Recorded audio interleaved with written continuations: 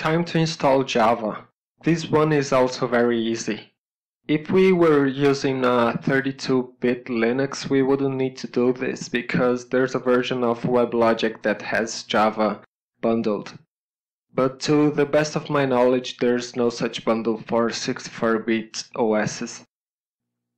So open a terminal and log in as Oracle, then navigate to the directory we copied the installers before.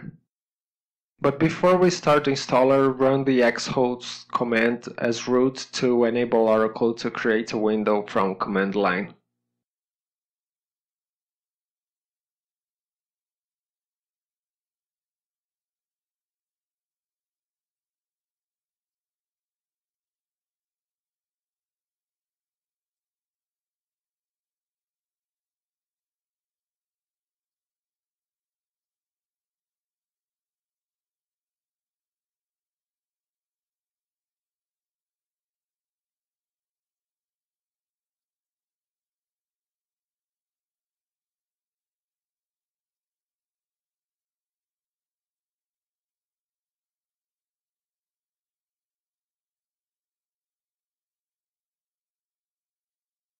Use // to execute the JRockit installer as I show you here.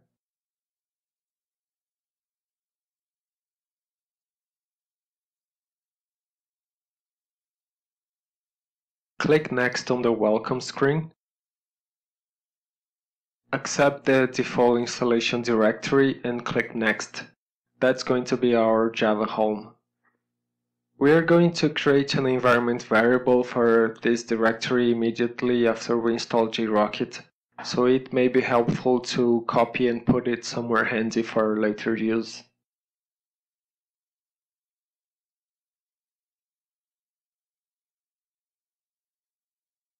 There's no need to install any of the optional components, so just click Next here. And that's about it. Just wait for the installer to finish and click Done. Now let's create that environment variable I mentioned before. Open gedit as root or Oracle and then open .bash profile and add the Java home variable as shown here.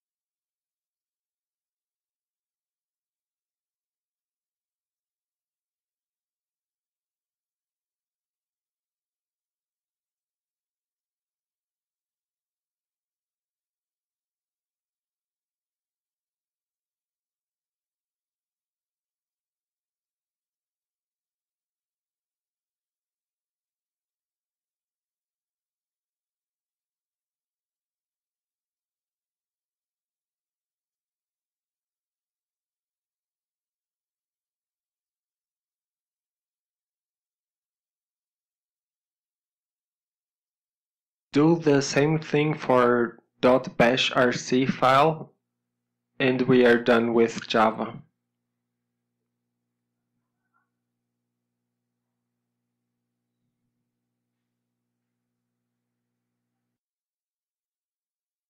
On the next video we'll install WebLogic.